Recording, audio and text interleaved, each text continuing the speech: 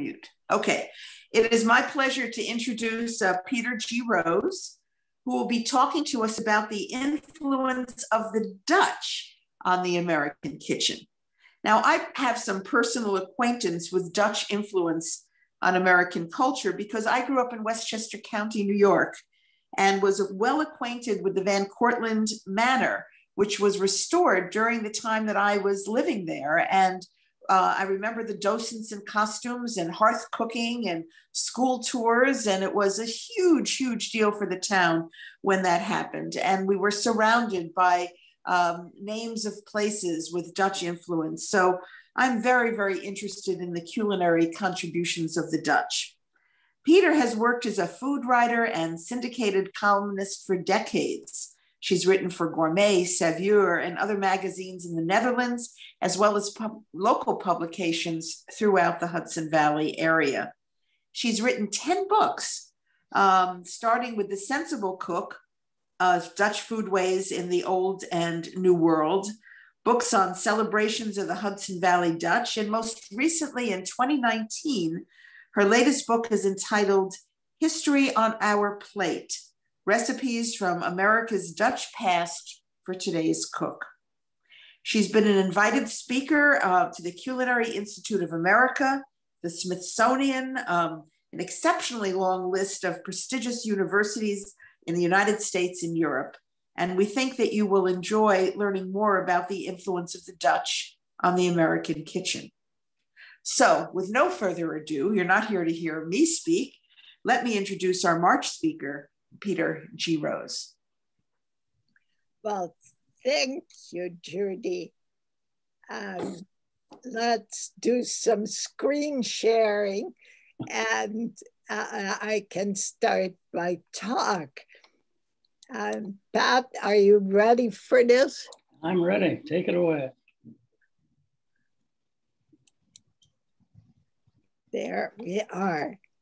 In this talk on the influence of the Dutch on the American kitchen, I would like to sum up the history of the New World colony, New Netherland, and then I will describe 17th century foodways in the Netherlands itself.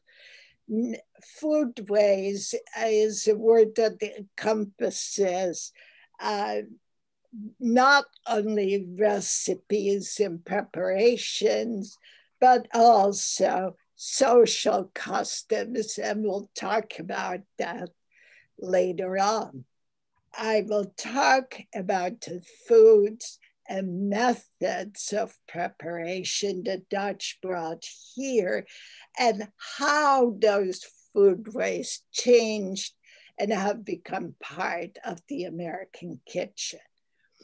The history of New Netherlands begins in 1609, and you might remember that year was celebrated not so long ago because that was the year that Henry Hudson, on behalf of the Dutch East India Company, explored the river that would later get his name, and of course that where Croton-on-Hudson is located.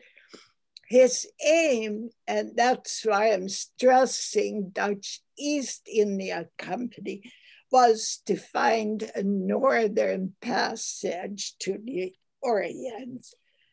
And you get to look at my picture pre-COVID. And after that, I will show you a map of New Netherlands. Through Henry Hudson's exploration, the Dutch claim to a vast area between New England and Virginia was established. It was bordered in the north by the Connecticut River and in the south by the Delaware Bay. We know the map really looks different, but you can see it was drawn in 1655. Through Hudson's exploration, this vast area was established that is comprised of present-day states, New York, New Jersey, Delaware, that might surprise you, parts of Maryland, Pennsylvania, and Connecticut. So indeed, a very large area. In 1621, a charter was given with exclusive trading rights in the Western Hemisphere to the Dutch West India Company, and that's the company that administered this colony, New Netherland, and the Dutch actually called it the province of New Netherland. In 1626, the island of Manhattan was purchased.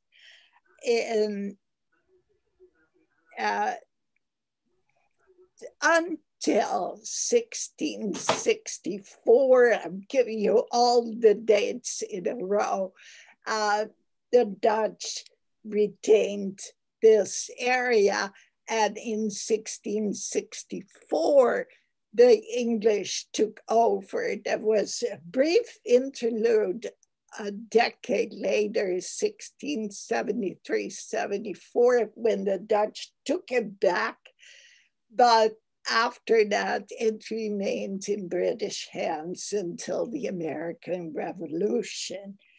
Yet only in 7 brief decades, those persistent Dutch settlers managed to entrench their culture in this country. 12,000 documents remain from this period. Okay. Here is the letter that shows us the purchase of the island of Manhattan in 1626.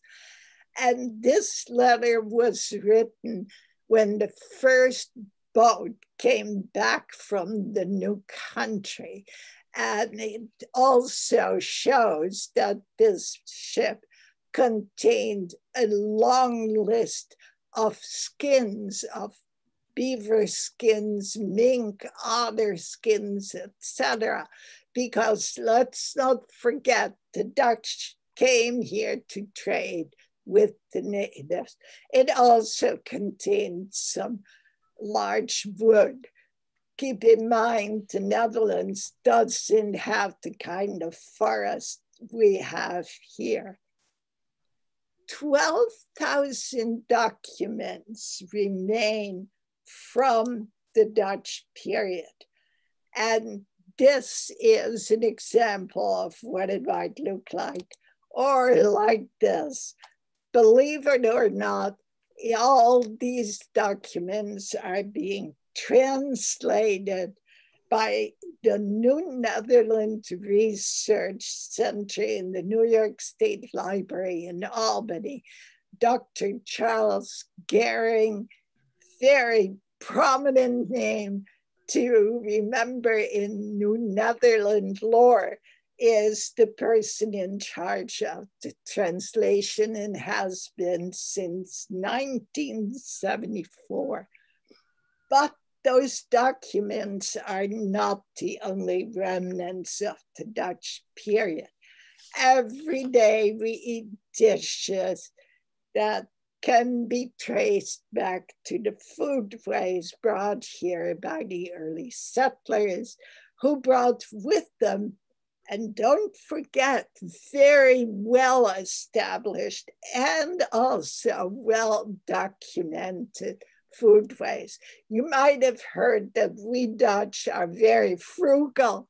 We don't throw stuff away. So these documents were saved carefully.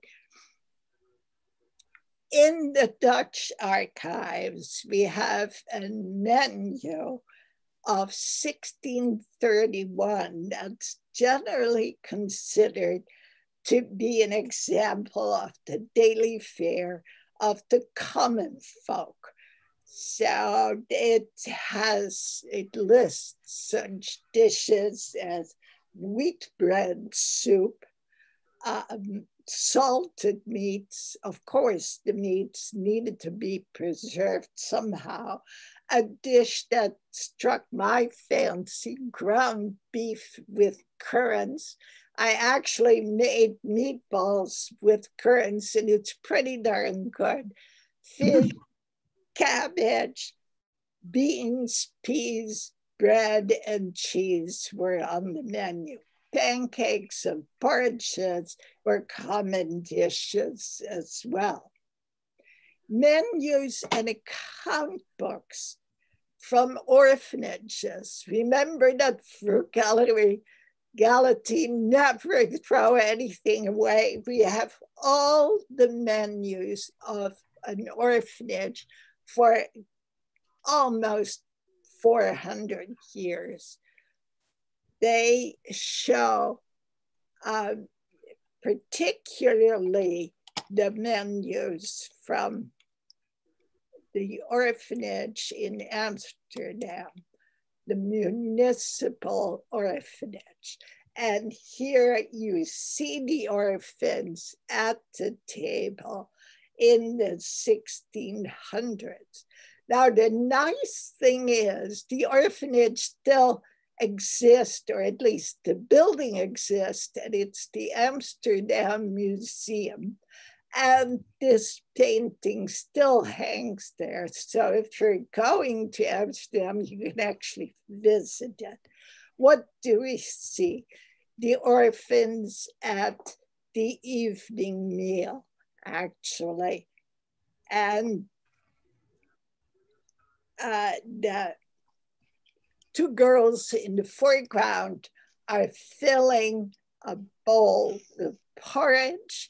And if you observe carefully, you can see that on the right, four orphans eat from one bowl, which was the common practice. They are served dark bread, which was the bread of the common folk. White bread was called herenbrood, or gentleman's bread. It was more expensive, and the upper classes ate it mostly. And on the left, you see a girl filling a pitcher of beer. Beer at the time was the common drink because water was already very polluted. And if you've ever made beer, you know the water for beer is boiled, so it's safer to drink. The common meal pattern in the Netherlands was comprised of breakfast, midday, possibly an afternoon small meal or snack, and an evening meal just before going to bed. What? Breakfast consisted mainly of bread and butter, and was served with a soup, or a mush, you might call it, of vegetables and very often bread cooked together. Beer was drunk at breakfast, and on the farm, buttermilk might have been drunk as well. As you know, tea and coffee became not popular until the end of the 17th century. The midday meal was the meal for which the orphanages kept their menus. It was comprised very often of three dishes: hutspak, a dish where everything was cooked together in one pot and hung over the fire and cooked pretty much all day. And then perhaps it was followed by fish or meat, depending on the day, or a common dish was a stew made with prunes and currants or raisins. And the third dish might be cooking, or we call them cakes, but think more in large cookie type sweet pieces of baked good. And that was the whole meal. Although on the farm, a dish of porridge might be served simply, and bread and meat. Now, I cannot mention bread enough. Bread accompanied the meal. It was the mainstay of the diet. I talk about the midday meal, but the Netherlands has a famous poet. Jacob got so famous and so beloved that he's called Father Cats. And he wrote a poem about the healthful life and says that it's best to rise at 6, eat your midday meal at 10ish or 10 o'clock to be a healthful person. And then a few hours maybe after the midday meal, surely you're hungry again. You might eat a snack, particularly if you worked on the fields, of, again, bread and maybe butter or bread and cheese. And then just before going to bed, the last meal of the day is served. And again, it would be something like bread, butter, and cheese, or maybe the leftovers from the midday meal. And then again, porridge was an extremely common dish as well, which you see served in this painting. Once again, the mainstay of the Dutch diet was bread. The Dutch still eat 2 bread meals a day.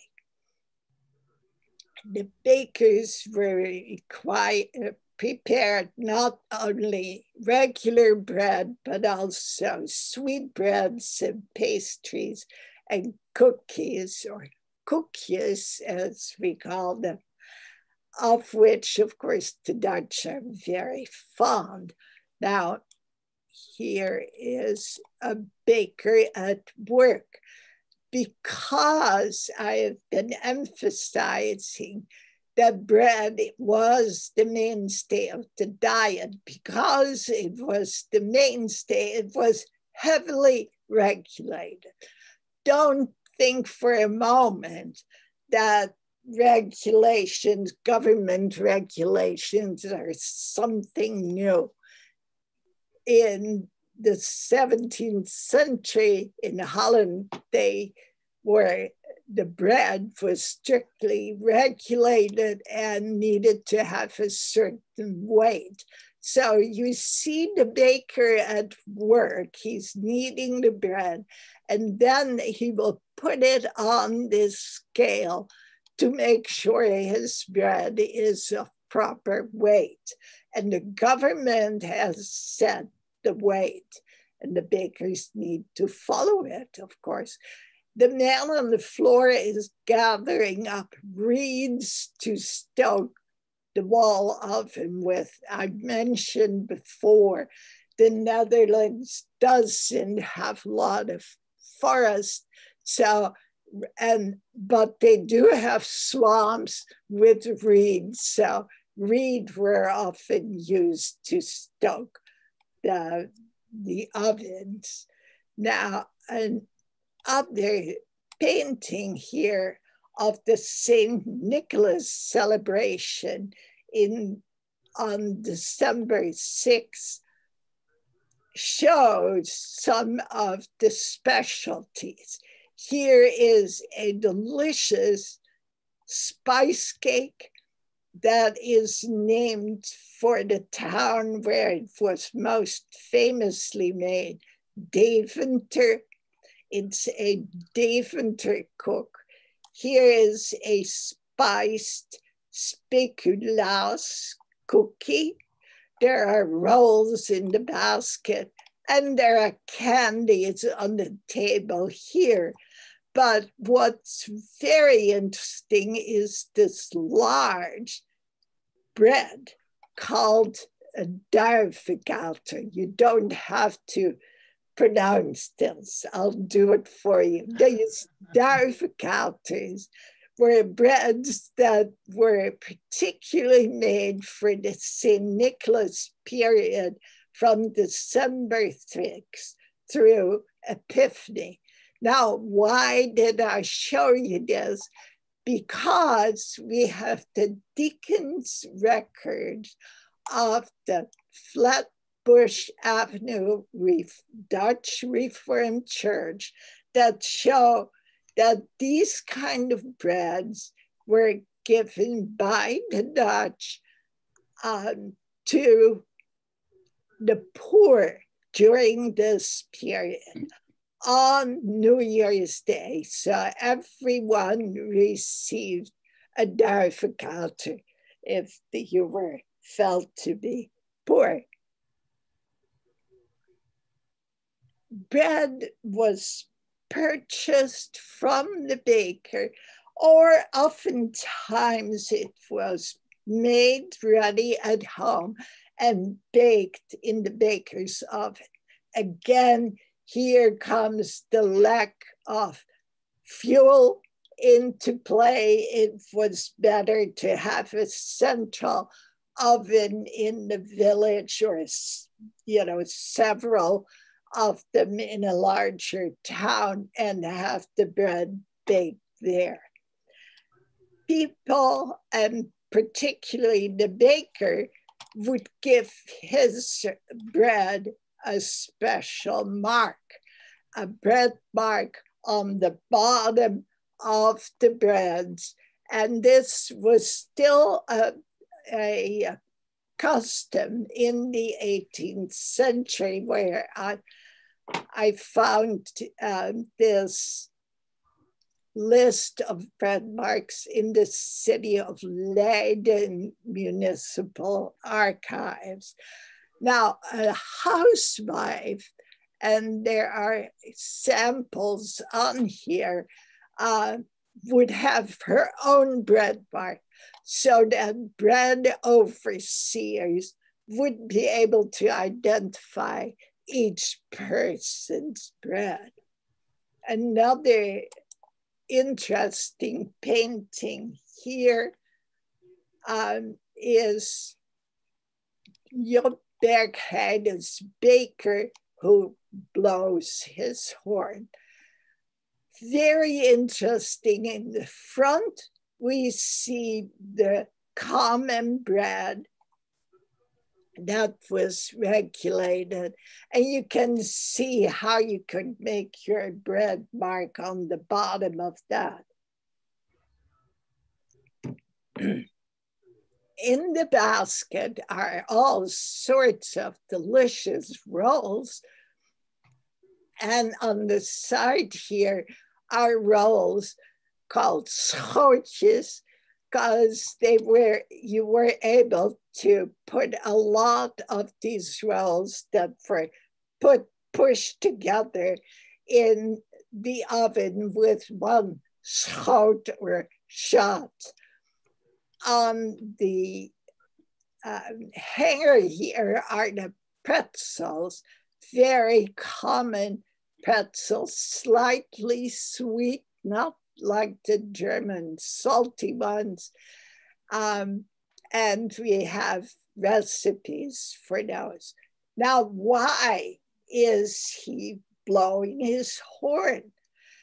He is blowing his horn to let his clientele know, hey, come and get it, bread is ready.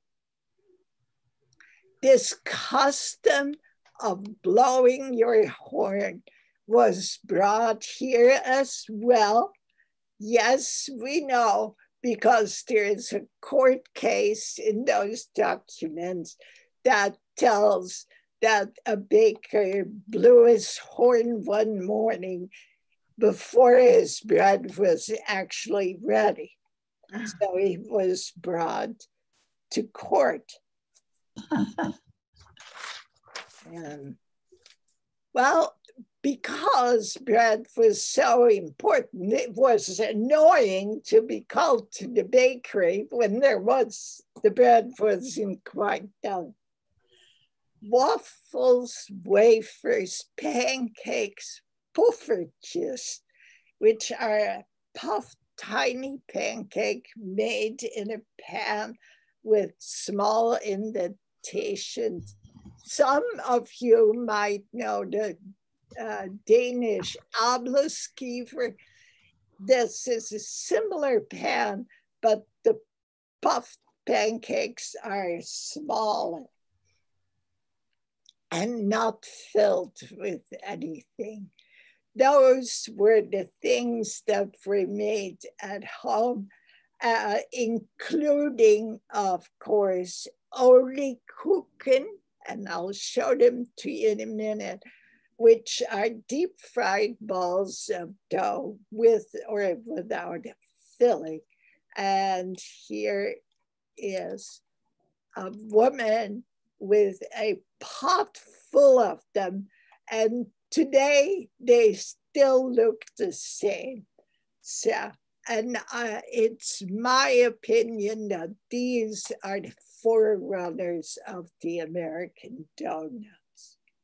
There are many paintings that show people making pancakes, and I'll happily show you. One here, Willem Buitenweg made a drawing of women sitting on typical low chairs at the hearth with a long-handled pancake pan, which, as you see, rests on a trivet that hangs from a Dremel. They have baked already or fried a lot of them and keeping them warm on a footstool very, very handily. And here's another painting. I believe this hangs in the museum in Boston. Again, a long trivet hanging from a Dremel. She has a little knife in her hand to loosen the pancakes, and then she'll turn them over flapjack style. And handily, the batter pot is nearby. And just in case the batter gets thick, then she has a jug of milk handy. While orphanage menus and account books tell us a lot about the diet of the masses, a period cookbook entitled,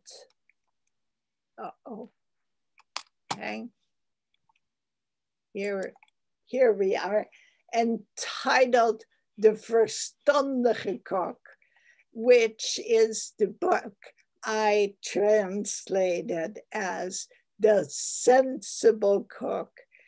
That helps us understand the more affluent middle class, such as the family we see here, that I'm going to show you in a minute, but I'd like you to take a good look at the frontispiece of the kitchen. This is a rich family's house It has a ball oven, and it's here they're roasting roasts, as you can see, and it has the beginning of a stove, all readily prepared. Then here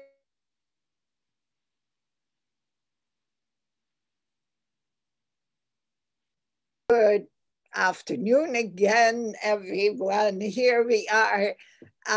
We had a power outage and needed to, of course, stop recording. In fact, we were forced to. We'll pick up where we left off. I showed you a picture of the frontispiece of the main book of the 17th century, written in Dutch, De Verstandige Kok. And this was the book for the affluent middle class, which was rapidly rising at that time. And these people at the table show what that middle class might have looked at. It's a family at the table. It says specifically Protestant family, because this was the time that the Dutch fought an 80-year war with Spain. The Spanish king, who actually owned the area of the Netherlands, wanted to force the Catholic religion upon the Dutch, and they had in the meantime converted to Protestantism. So therefore, this is in a way a kind of protest painting, if you wish. They're very affluent. Look at the beautiful colors, but there is a subtle hint of this affluence. The bread on the table, the bread is all white. White bread was known or was talked about as herenbrood, or gentleman's bread. It was more expensive than the plain dark bread that the common folk ate. So this is just a subtle hint, but there it is. These middle class people ate well, and the cookbook shows it.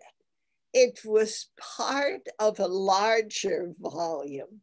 It was tucked in the back, so to speak, of a large volume called Het Vermakelijk Landleven, meaning the pleasurable country life. And the whole book contained extensive sections on orchards, beekeeping, herbs, distilling, medicine, and food preservation. All of this in one book. And in my research on Dutch foodways, I had come across a copy of that book in the archives of historic Hudson Valley, and was later asked to translate it as the cookbook, specifically as The Sensible Cook. Since the book, the whole book that is, contains such a wealth of information on subjects important to everyday life, it seems highly probable that the pleasurable country life was among the many books the Dutch settlers would ask their family in Holland or their connections in Holland to send to them. And we know many of them did. There are still letters preserved that ask for specific things: seeds, books, tree stock, all kinds of things.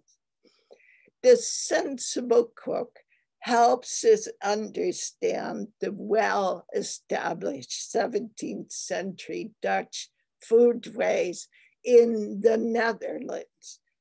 After all, cookbooks codify already existing recipes.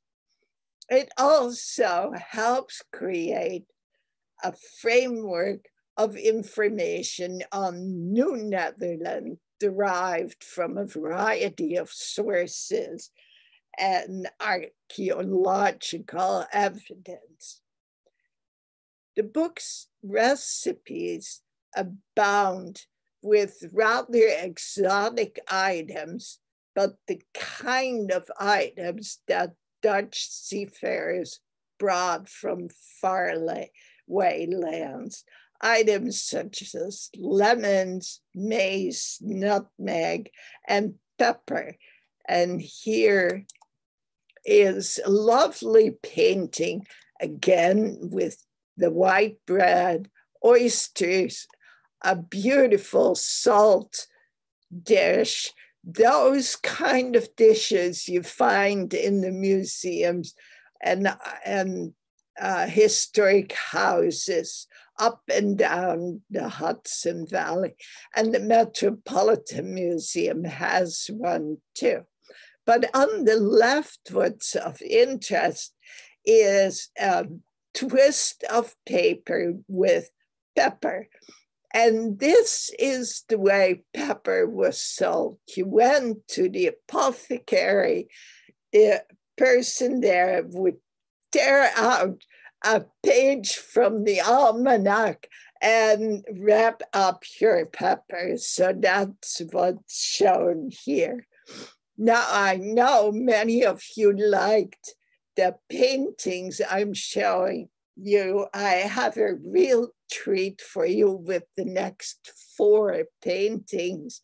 I am using 4 paintings by Joachim Beukelaar, which illustrate the full spectrum of recipes from salads and vegetables, meat, fish, poultry, baked goods, raised pies, and pastries that you'll find in the Sensible Cook. So here goes with Joachim Beukelaar, who shows us a full range of vegetable markets.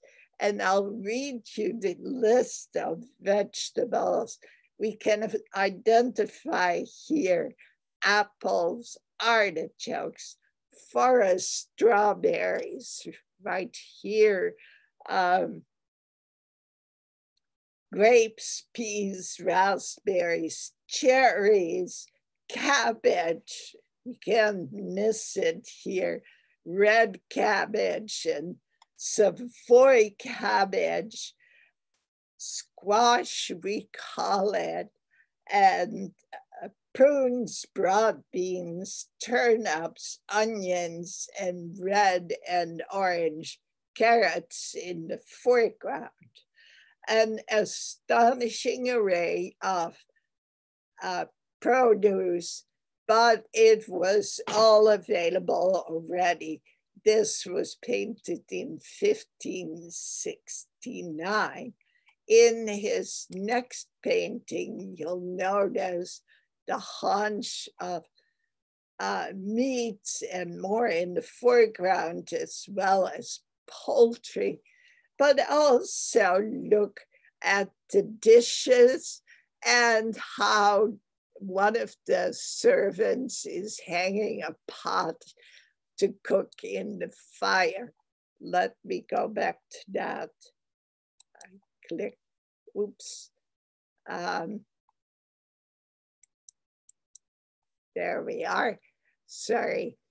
And here are some pewter dishes for serving, as well as a cooking pot. In the next painting, Berkeley portrays a fish market with a dish of herring. And one of the reasons the Dutch Republic flourished was because of catching herring in abundance. You notice, of course, the salmon, again, quite a display of fish: perch, roach, bream, codfish, carp, thornback, plaice, pike, sprat, salmon, and tench are all portrayed in here.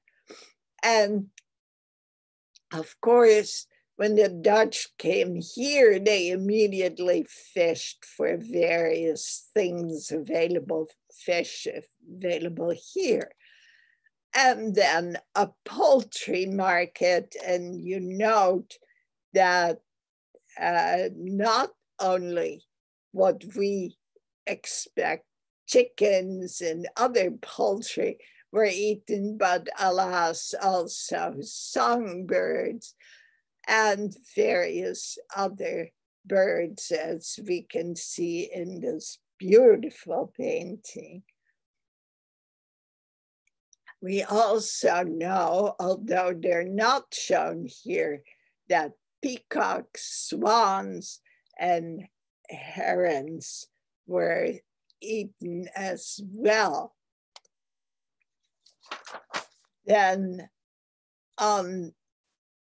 in the best of the still lives that I'm going to show you, I will show you that swans indeed were part of the menu. This is clearly a rich man's kitchen. Look at all the roast. There are at least 3 or 4 servants, actually 4, as well as a dog, of course. And but what we oogle at, so to speak, is this magnificent swan pie on the left, and I have the tail for you so you can see how beautifully this is done. The trick with making these pies, and I've made them, though never of a swan, but a turkey, is that you have to very carefully skin the bird, set aside the skin and feathers, and then finally reconstruct it on the pie. And that's what's done here. Note the freshwater pearl, the silk flowers, and the lovely crown the bird has gotten, and it sits on top of a raised pie. Now, these, of course, were not for normal dinners, but for special occasions to amaze and delight your guests. There were other ways to at least delight them, if not amaze them, and that's by way of this wonderful banquet we see here with small pastries. Many of them were filled with almond paste. In the front, we see candies, candied cinnamon bark, and of course, Jordan almonds. No American wedding can be without them, and they were already eaten in the late 16th, early 17th century. On the right, you see one of the recipes in the verstandige kok, or the sensible cook, is for preserving. And one of the ways of doing so is making fruit leather. Here, no doubt, you know, is quince paste. Quince, when cooked, becomes quite red, and it was put in this box, split wood box, to dry. And then it can be just peeled off and eaten the way children eat it today. Now that I've set the stage and have outlined to you the kinds of foods and recipes the Dutch used in the Netherlands, let's look at what happened when they came to America.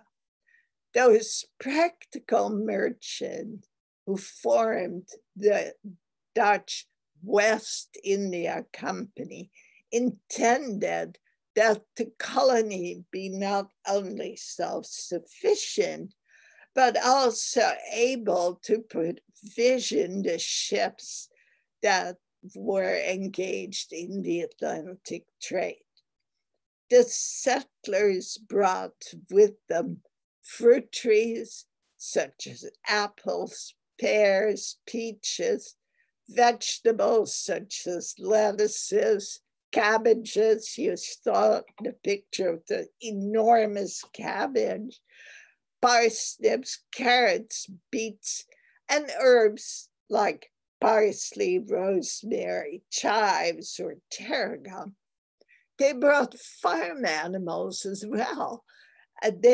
Each animal had its separate stall on board ship and had the attendant who would get a bonus if the animal arrived safely. The new land was very fertile. Jacob Steendam, one of the three major Dutch-American poets of New Netherland, called the colony a land of milk and honey. Adriaan van der Donck, who wrote a description of New Netherland, and that has been translated and is available in print presently. I highly recommend you read it if you have an interest in New Netherland and what happened there when the settlers just settled. And Adriaan van der Donck in 1655 says that European fruits and vegetables thrive well. And he marvels at the native fish, fowl, and other wildlife that is available in great abundance. Especially, he talks about oysters that he had seen a foot long and broad in proportion. So enormous oysters were found in the new colony. Trade with Native Americans was an important aspect of life in New Netherlands. In fact, the main reason. The Dutch traded cloth, beads, ironware for beaver skins. Ironware such as the kettle you see in this lovely painting, again, of a busy kitchen with always a dog present who can eat the little pieces that fall from the tables. These kettles, by the way, made a great impact on Native American food preparation. They eventually replaced the earthenware pots that had been used prior to the Dutch arrival. From ship records, we know that the West Indian ships brought the settlers the kitchen tools such as frying pans to fry the pancakes we saw in the beginning of the talk, or the irons to make their hard and soft waffles.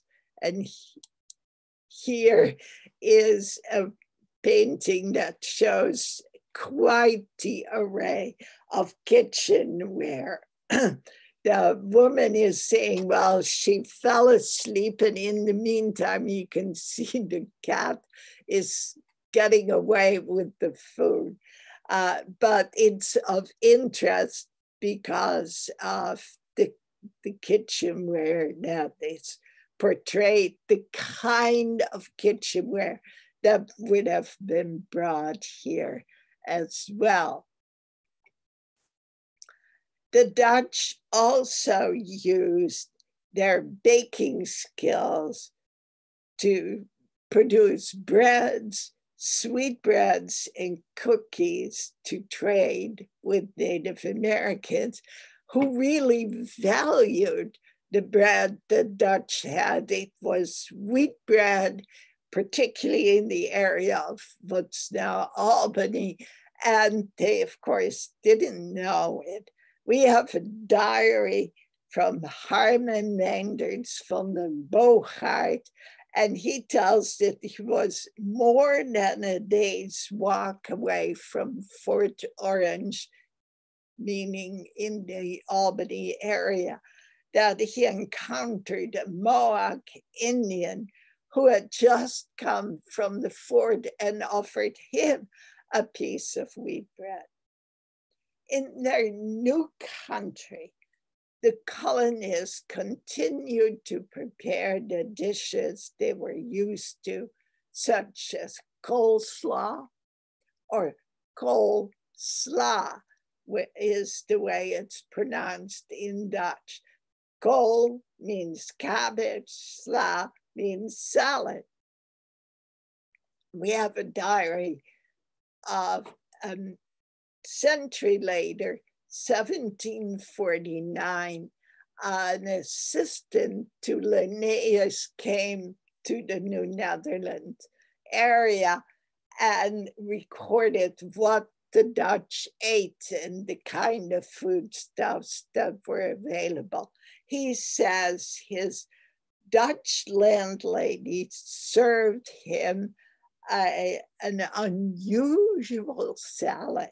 It was cabbage cut into long strips, dressed with a melted butter and vinegar and salt and pepper, dressing and mixed well to distribute the butter. According to Peter Kalm, it tasted better than one can imagine. And I hope you'll try to make coleslaw with melted butter.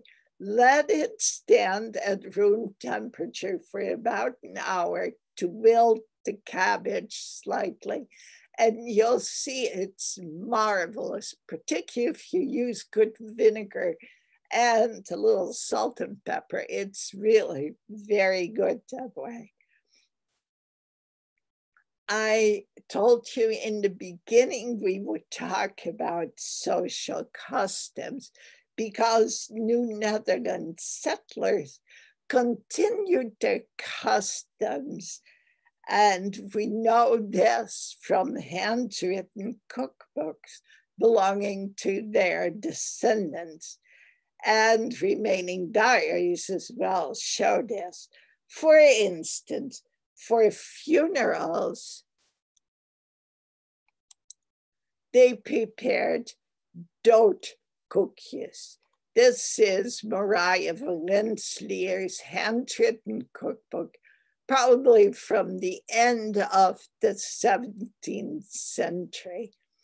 And she describes for 300 koekjes, meaning cookies, and that's where the word American where it comes from. You use 20 pounds of sugar, 10.5 of butter, and 50 pounds of flour. You make them, and that makes 300 cookies, which is just about what you need, because another diary says they had a bushel basket full of these funeral biscuits. I made them. They're not very good. However, they become a lot better if you dunk them in mulled wine. And we know mulled wine was served at funerals, and here is the recipe. 10 gallons of wine, 5 gallons of water, and cinnamon, nutmeg, and cloves, as well as 14 pounds of sugar. And it will make a lot of mulled wine. And if you dunk your cookie in it, it tastes a lot better, in my opinion. I have found almost 40 of these kind of handwritten cookbooks belonging to descendants of the settlers. There is one regarding the festivities surrounding a birth. The woman who just had the baby is in bed still. The custom was she'd stay for 9 days after the birth. A neighbor or a friend or a relative came to admire the swaddled baby, and she will be served this drink, and I have a detail. It's called Kandeel. In Dutch, it's spelled Kandeel. And that sounds like con, C-O-N-D-A-L-E. This is a drink of white wine and eggs, so you can see it separated on the bottom, but there is a cinnamon stick that will stir it up. In the Saltine cook or rusk is a supply of those candied cinnamon barks and other good candies that also were typical to be served. And a version of this custom, as well as the drink, is still traditional in the Netherlands today. When our present day king was born in 1967, the royal family served this kind of refreshment. Because of their efforts to make life in New Netherlands resemble that of home, everyday life in New Amsterdam probably bore a great resemblance to that of the Netherlands, as depicted in the following 14 slides I have for you. They are drawings by Leonard Bramer, a painter illustrated in the city of Delft. He shows everyday people doing everyday things. And we will go to the first one. You see someone selling cabbages and carrots. Look at that beautiful bunch of carrots. Then someone selling onions, still are braided, and we still see braids of onions. It farmers markets at times. And there are turnips as well. Now, cabbages and carrots and onions were very often cooked together to make what was called an hutspot. And we know that those were eaten in New Netherlands as well, because in those 12,000 documents that remain from the Dutch period, I found a court case that talks about a hutspot being stolen. Now that can refer to the pot itself, the large cooking pot, or to the content, or both. Turnips were sold from a little boat in the canal. Adriaan van der Donk in his book tells that the turnips are in New Netherlands are as sweet and hard as in the homeland, which of course was high praise. Then there were apples sold from a nice wooden wheelbarrow. The colonists brought various kinds of apples here.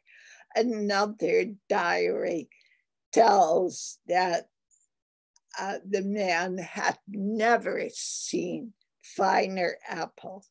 The fun thing is that some of these old varieties are still grown in the Hudson Valley.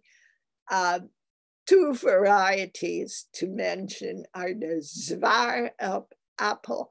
Zwaar means heavy, it's a large apple, and the Spitzenberg. Here is butter sold outside, and I'm sure the woman has her little dish ready to take half of those little containers that the woman carries. And we go on. There is milk sold on the streets. And I had a young friend here who looked at this. I'm sure most of you know this is a yoke that would be on her shoulders, and it was a way of carrying the pails of milk. But he had no idea. It's fun to see how enlightening some of these drawings and paintings can be. More butter painting, here we go. More interesting, we have barrels of oysters. Those were loaded on Dutch ships that would come here to provision and taken into the Atlantic for trade there. And we know there were a lot of oysters to be found here. This is a fun one. If you look carefully, it's a rabbit hanging upside down. Here are his ears. Of course, rabbits were here in abundance. Coney Island was derived from the Dutch name of Konijneneiland. And it became anglicized to Coney Island. We have various nuts, hazelnuts, walnuts, all kinds of nuts. In the diaries, it tells how visitors who came to visit a Dutch family always were served nuts ready cracked. And here are more nuts and walnuts, I believe. And then hard waffles, if they were called in English, or wafers, cinnamon wafers, according to the title of the drawing, sold on the street. And